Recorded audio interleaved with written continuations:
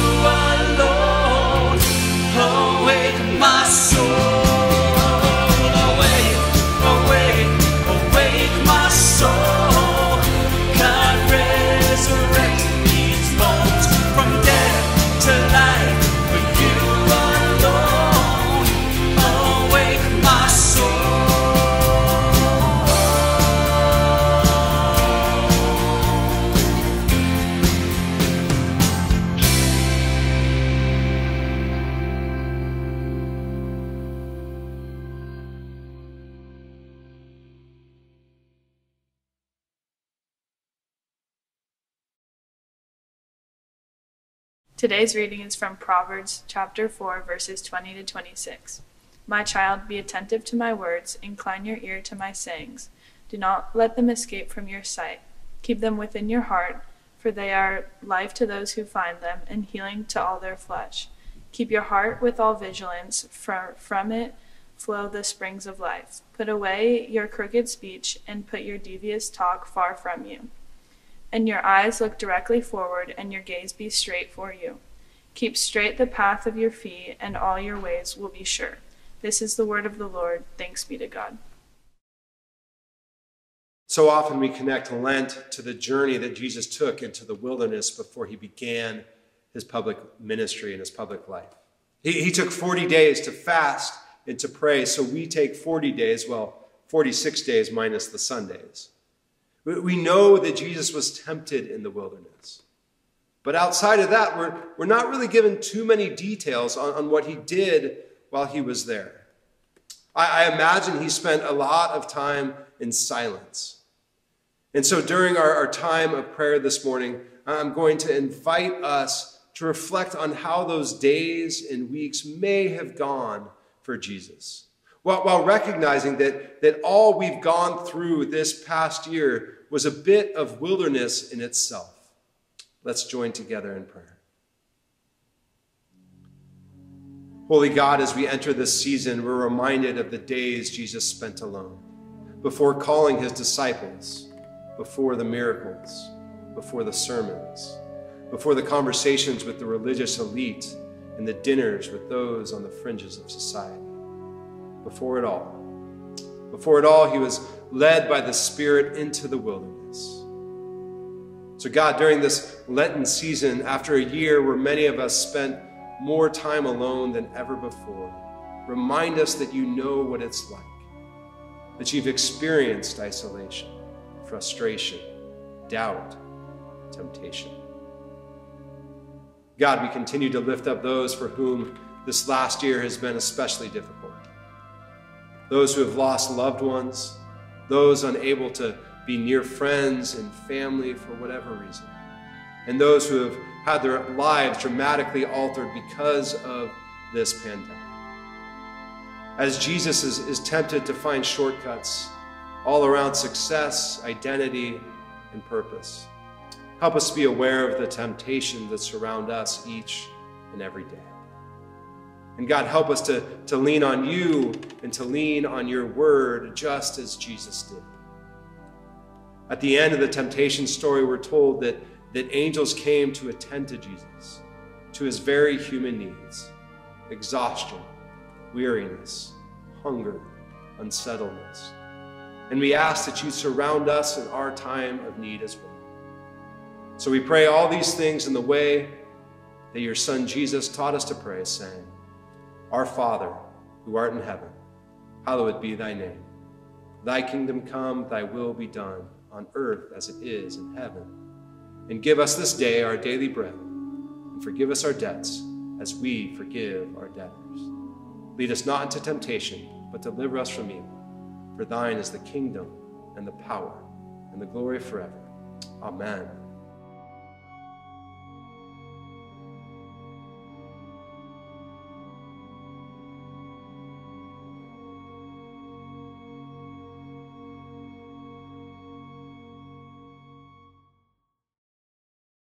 Friends, it's so good to be back with you after being away last weekend. And I just want to take a quick moment to say thank you to Juan from our Presbyterian for being with us, and to Ed and to Catherine, and really the rest of the team who continue to put together this digital service each and every week. I was out in Palm Desert, and it was good to be away for a bit. I spent most of my time reading and writing, but I also hiked a bit and did a fair amount of cycling as well. It had been years since I had been there. But during my second bike ride of the week, I was climbing up this hill, up this climb, and there was something familiar about it. One of those feelings where I knew I had been there before on my bike in that place, but I couldn't quite put a finger on it. Later that night, as I was getting ready for bed, it hit me. I realized I was riding on a road where something fairly traumatic happened 13 or 14 years ago, right after I started cycling. I was on a retreat in Warner Springs, which is on the other side of the mountains of Palm Springs and Palm Desert. And one of my mentors, who was a pastor, invited me to bring my bike on this retreat. And he invited me to go on this ride with him and another more experienced cyclist who's actually now a professor of theology. And we rode out a few miles and then up a little bit of a climb and then to this beautiful, beautiful mountaintop that looked down over the valley. It was an incredible day, beautiful. Sun was out, everything. Now, we dropped down this steep, winding road for 8 or 9 miles, and I watched as my friends Jeff and Mason flew down the mountain in front of me. We got to the bottom of the hill, and I could just see they had these huge smiles on their faces. I smiled too, and then I asked, "So how do we get back?" They pointed to the road that we just came down. For whatever reason, I thought there was a way to get around the mountain. It was fun to go down, but going back up. As we turned around and slowly started climbing, clouds came in and the wind picked up.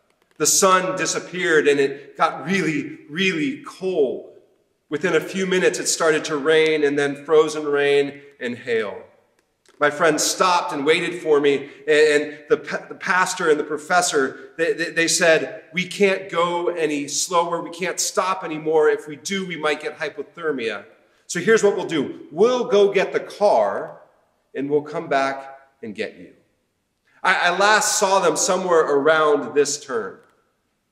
So I slowly started spinning up the mountain, and then I got a cramp in my legs, and I slowly tipped over. It was like slow motion. I unclipped from my pedals and I started limping up the road. Now it was getting dark, and a car drove by and flashed its lights and then continued on its way.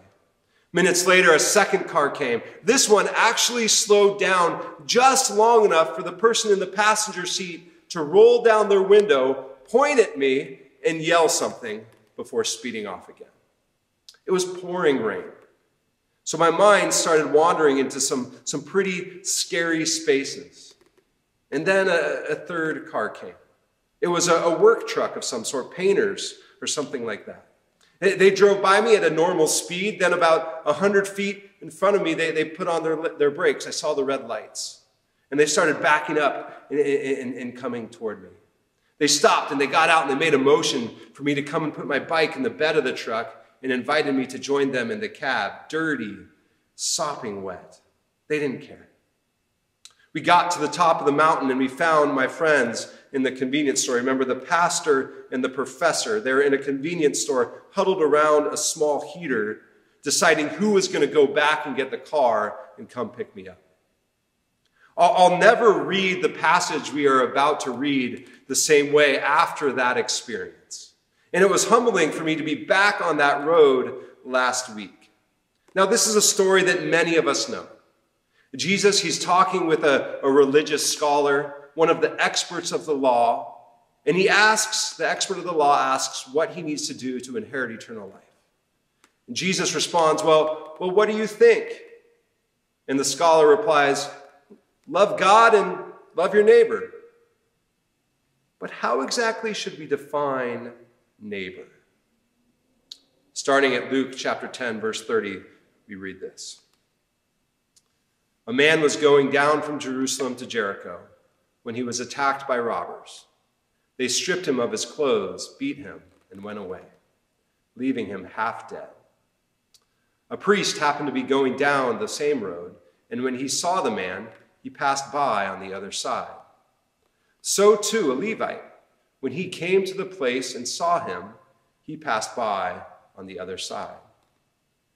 But a Samaritan, as he traveled, came where the man was, and when he saw him, he took pity on him. He went to him and bandaged his wounds, pouring on oil and wine. Then he put the man on his own donkey, brought him to an inn, and took care of him. The next day he took out 2 denarii, and he gave them to the innkeeper and said, look after him. And when I return, I will reimburse you for any extra expense you may have. Which of these three do you think was a neighbor to the man who fell into the hands of robbers?" The expert in the law replied, "The one who had mercy on him." Jesus told him, "Go and do likewise." This is the word of the Lord. Thanks be to God. The parable of the Good Samaritan. It's one of those foundational stories for anyone who follows Jesus. Love God and love neighbor. It really is that simple. Or is it? One of the reasons that we're focusing on our neighbors during Lent this year is that sometimes we make biblical truths that sound incredibly straightforward more complicated than they need to be. We try to justify our actions or our inaction by asking the same sort of question that the religious scholar asked Jesus. Who is my neighbor? This parable, it gives us 3 steps that answer both the who and the how of loving God and loving neighbor. Jesus, he chooses his words incredibly carefully as he tells this parable. He was completely aware, fully aware of the amount of hatred that existed between the Jewish people of his day and the Samaritans. It had been gone on for hundreds of years before him. Both sides, they each claimed to be the true and rightful heirs and owners of the land, and everything that was wrong with the world was the fault of the people who stood on the other side of the aisle. Now, the road that Jesus refers to in this parable, it was incredibly dangerous. Everybody knew it. So the expert in the law wouldn't have been surprised at all to hear a story about a man getting beaten up as he traveled on it. He probably would have been nodding his head along as Jesus told the story and would have said or thought, of course, that man, he shouldn't have been on that road in the first place. The priest passes by. Then the Levite passes the beaten man. 2 people who the expert would have expected to stop, but they don't. And then the Samaritan, the bitter, bitter enemy, he stops. And he takes these 3 steps. He takes 3 steps that teach us how to be a neighbor. First, he saw the beaten man. He noticed him. Now, so many of us today, we are creatures of habit, especially when it comes to the places where we live. We shop at the same grocery stores. We go to the same offices. We eat at the same restaurants. We have our favorite parks and our favorite beaches, and we drive the same routes to and from those places. Now, years ago, before our family moved to the Conejo Valley, and we were just kind of getting settled and adjusting to a new place, I got lost all the time. But now, over 3 years later, I just kind of wander around on autopilot because I know the roads. It's so easy to be lulled to sleep by the familiarity and routines we're in. And when we get to that place, we run the risk of missing our neighbors. But taking notice, it's not enough. It's only the first step. The priest and the Levite, they probably noticed the man on the road. Maybe out of the corner of their eye they saw him, or maybe they actually turned and they gave him a quick glance, and once they made eye contact, they realized how uncomfortable it was, and they continue on their way. So they just look away and they continue on. And that's what set the Samaritan apart. He stopped. But he didn't just stop. He went to the beaten man. He listened. The Samaritan didn't stand on the other side of the street and shout, Hey, you over there, do you need anything? Nor did he walk by as fast as he could and just kind of drop money at the man's feet and continue on his way. He went to him. Now, when I was sitting on the side of the road in the pouring rain with my bike, the first 2 cars saw me. One even honked, slowed down and honked and pointed. But the work truck was the only one that stopped and came to me. My dad, he's a fantastic neighbor. I'm sure I'll write a story or 2 about him in the daily reflections we're sending out during Lent around neighboring. Growing up, he would often come home from work, and go on a run somewhere in our neighborhood. When he'd get back, he'd have 2 or 3 or 4 stories about our neighbors. Eventually, the joke in our family was that he wasn't even out running, that he would just come home from work, that he would put on his running clothes and go and talk with a neighbor. He learned their names. He knew their stories. So during the beginning of our service, I mentioned that during Lent, I was going to encourage us to take up a challenge each and every week, all around what it means to be a good neighbor. So this week, I want us to start with something simple. I want to encourage you to take 5 minutes today, just 5 minutes, and list out as many of your neighbors' names as you can think of. How many do you know? 5, 10, 15? Literally, take some time and write them down. Now, if you want to go a step further, do you really know their stories, where they're from, how they ended up in your neighborhood, what they do for a living or what they did for a living? What do they do for fun? If you can write down 2 or 3 facts about your neighbors, do it. Now, I know this might feel kind of funny at first, but if we are going to take Jesus' command to love God and love neighbors seriously, we have to actually know our neighbors. Then the Samaritan, he showed the beaten man grace. He took care of his needs. Now, so often we think of acts of grace as kind of these big sweeping actions. And sometimes they are. Things like paying an innkeeper for a few days' stay. But they can also be small, everyday acts. It can be talking to a neighbor who you know is alone.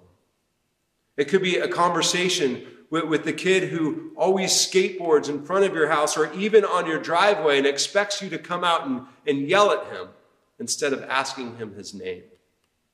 It could be asking the clerk at the grocery store or the barista at your coffee shop how they're doing, and then paying close enough attention to look them in the eyes and listen to their response, hearing their story. This parable reminds us that we don't always get to choose our neighbors. It's whoever we find on our path. And so much of what Jesus modeled in his life and in his ministry, it starts with these small moments of grace. A seemingly insignificant conversation with the Samaritan woman at the well. Sitting down for meals with people that he shouldn't have been with according to the rest of the culture and giving those people his full attention. Being interrupted by children during his sermon. All seemingly small acts, small moments of grace. Love God, love neighbor. 4 words that sound so simple but remain nothing more than a good idea if we don't keep them in front of us at all times and if we are not intentional. So what does it look like for WPC to be a community of people who slow down and notice our neighbors, who don't just navigate the world on autopilot, who actually stop and listen to the stories of our neighbors, and who show small acts of kindness, extending grace each and every day? Now, I imagine if we did those things and continue to do those things, the Conejo Valley, our neighborhoods, our communities, they might look a little different. That we'd feel less isolated than we do right now, and it's something we really need. Our world desperately needs that. And that we'd see the people we encounter move from stranger to acquaintance to neighbor. Amen.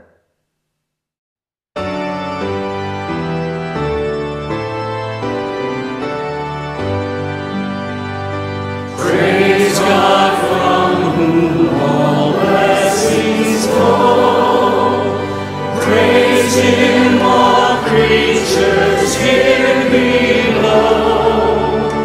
Praise Him above the heavenly host. Praise Father, Son, and Holy Ghost.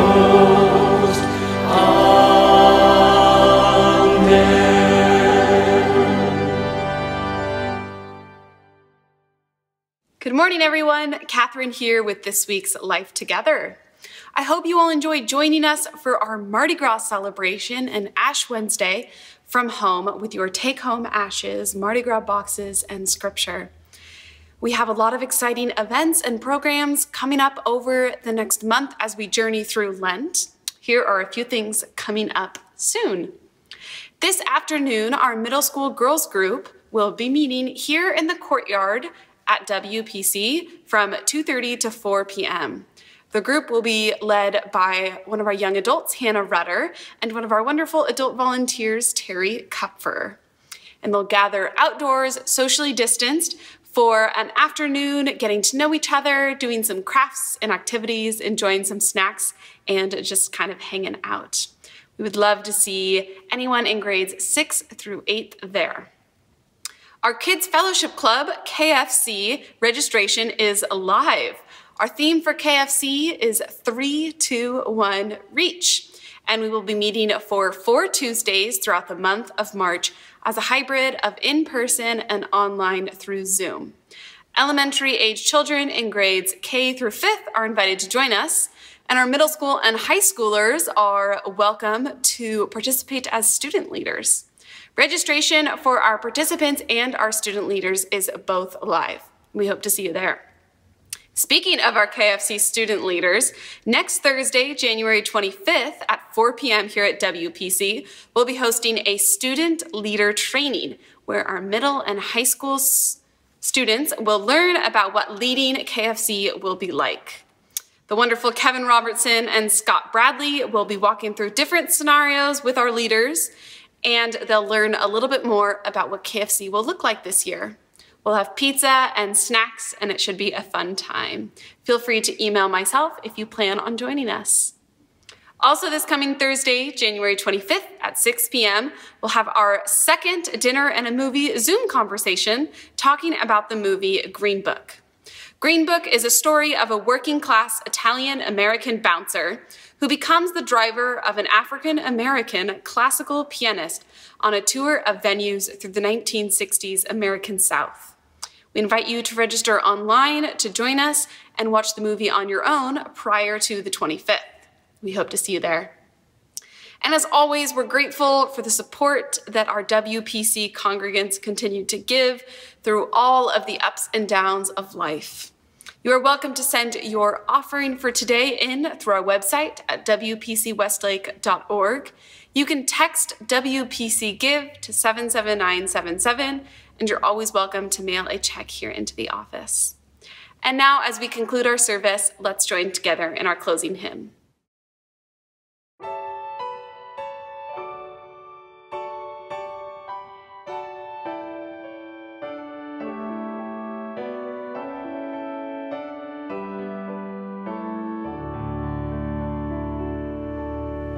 O Master, let me walk with thee in lonely paths of service free. Tell me thy secret, help me bear the strain of toil, the fret of care. Help me the slow of heart to move by some clear winning word of love.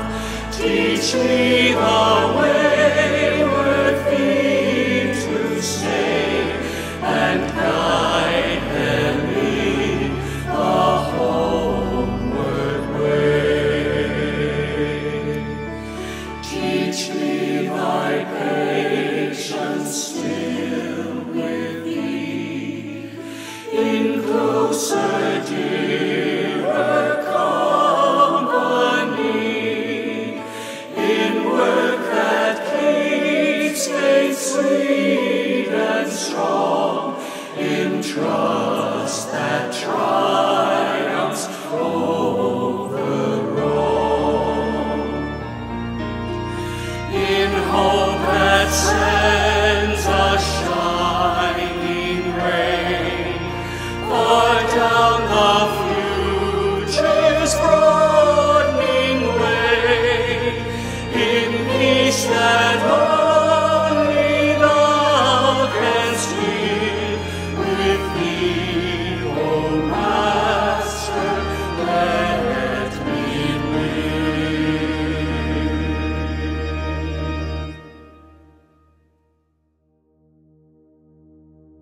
4 words: love God, love neighbor. 3 steps: slow down, stop and listen, and show grace. Let's take some time as a community during Lent to focus on the act of neighboring. And remember, our challenge this week is to make a list of our neighbors. Who do we know? How well do we know them? How well do we know their story? The reality is we can't love people who we don't know, so let's get to know our neighbors. And now receive this morning's benediction. Go out with the love of God the Father, with the grace offered by Jesus Christ, God's only Son, and with the fellowship of the Holy Spirit. Amen.